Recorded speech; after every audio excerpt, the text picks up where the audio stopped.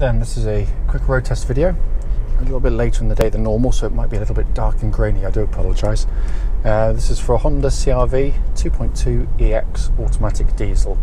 The car's registered AK62ULL and mileage is 69,993 miles.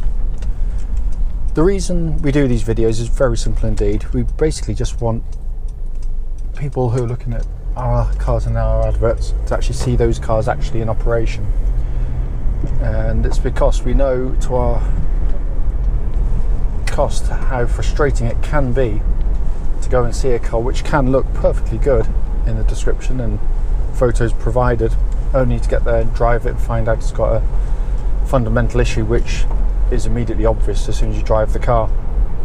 So that's why we do it. It's also done on these very quiet country roads close to our premises, and the reason for that is it actually forms part of the road test that any prospective buyer would go on, and so hopefully then would be representative of what you'd feel yourself should you be offered a test drive on the car. The car itself, it's been very, very well looked after, and it feels it straight away. It's obviously a lovely specification car, as you'll know from the advert and the walk around section. Engine starts absolutely instantly, of course, and settles to completely smooth and even idle. No warning lights on the dashboard at all relating to the engine or any other part of the car, aside that is from a low fuel light currently. Obviously more fuel will soon extinguish that.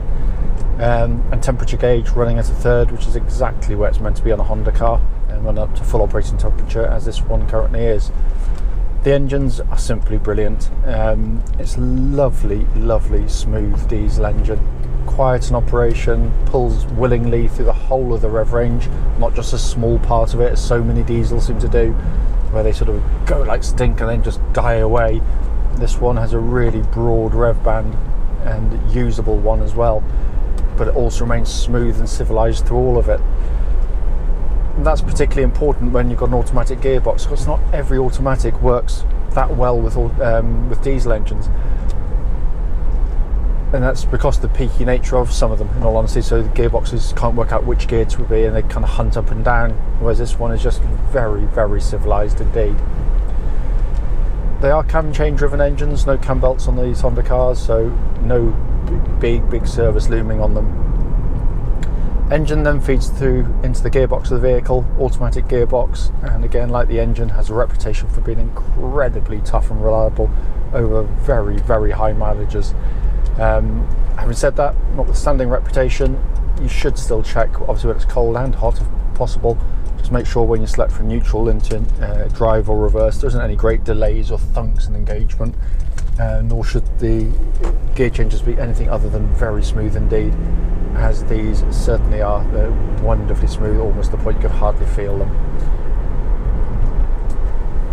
Steering of the vehicle, really nicely done on the CR-Vs. It's got a lovely natural weighting to it, even though it is electric power steering. Makes the car feel lovely and solid and secure on the road. Some cars are overlight, which makes them feel very sort of nervous and bob about. But this, it's very accurate for this type of vehicle and follows faithfully. Track's dead straight. There's no vibrations coming back through the steering wheel at this speed or any speed up to the legal limit. Chassis of the vehicle, again, what I'm looking for on the road test is basically when you go over bumps like the one I'm about to go over now, it's the biggest one on test drive, just there, which is why I always pick it. There shouldn't be any kind of secondary noises, any sort of nasty rattles or knocks coming from underneath the car, and there's nothing at all. It's exactly as it should be. It also gives really good body control through corners like that one, or any radius of corner or tightness of corner. Very composed car, and that's again, it's quite a difficult thing to achieve with a high-up vehicle, but Honda, the CR-V is the best-selling SUV in the world, and it's easy to see why, because they've just hit the sweet spot with it. Handles really nicely, body control's really good, but it still offers a very comfortable and beautifully damped ride. Just going to give the brakes a bit of a shove when I get to this turn in a second, just to check those out. I know they're good underneath, we've done the mechanical checks and service already, but I'm just going to leave it a little bit later than normal. Give it a nice push hard. There's really good brake pedal on the vehicle, very confidence inspiring, gives a No sort of vibrations or pulsing coming back through the brake pedal at all, which there shouldn't be, of course, and there isn't on this car. And that's something particularly important on automatics, where the brakes have to do a bit more of the work than on a manual car driven correctly. Looking around inside the car, first things first, build quality. Always go on about it on these CR-Vs, and this is no different to any, because they are beautifully put together cars. Not a squeak, not a rattle, nothing from the interior of the car. Absolutely beautifully put together, and it's real build quality, because manufacturers give their cars to these motoring magazines who, you know, I must admit, because they keep saying the same thing every time, you do wonder how impartial they are, because build quality isn't just about how they feel when they're new, because most cars are actually put together pretty well these days. Even manufacturers in the past who used to be ridiculed for it, it's not that, it's how they last over long periods of time. And I always think sort of between 5 and 15 years, 5 and 10 years certainly, is a test for any vehicle, especially one that's got to be predominantly a family car. And this, just beautifully made, far better made in the real world than the vast majority of its competition. Also a lovely place to sit and drive a car. Dashboard's simple, easy to use. Sat-nav's working perfectly. Air conditioning's absolutely ice cold in the car. All the switch gears of the very highest quality as well.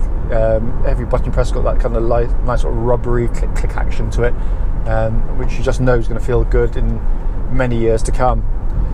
Dashboard, simple, easy to use. So it's getting really dark now, I do apologise, it's suddenly got black as the ace of spades out there. Steering wheel looks and feels absolutely as new in hand, but it's a lovely, you know, although it's a very highly equipped dashboard, it's a very simple dashboard to come to terms with and to learn and to use on a regular basis. It just doesn't phase in any way. It's all very logical indeed. It also gives you wonderful visibility out of the car.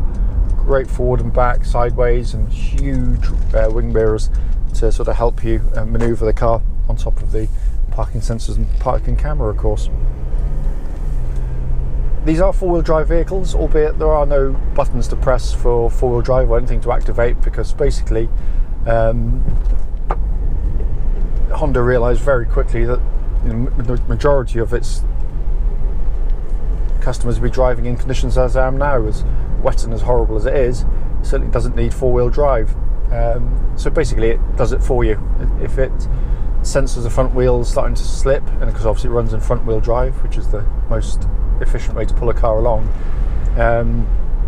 it'll automatically bring in the rear wheels to give you four-wheel drive.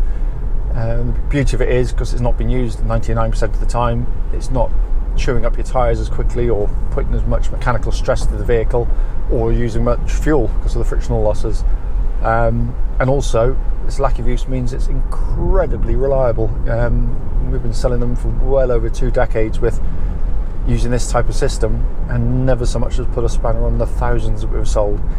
So it's very good indeed. As I said at the start of the video, first of all, apologise because it is getting dark now. I don't normally like to do it quite as late as this, but it's also the overhead conditions have made it much darker than it should be.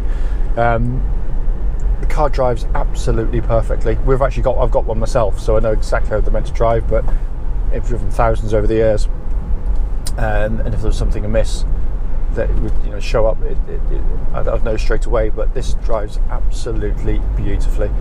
As always though, if you've got any questions about the car, don't hesitate, do give us a call.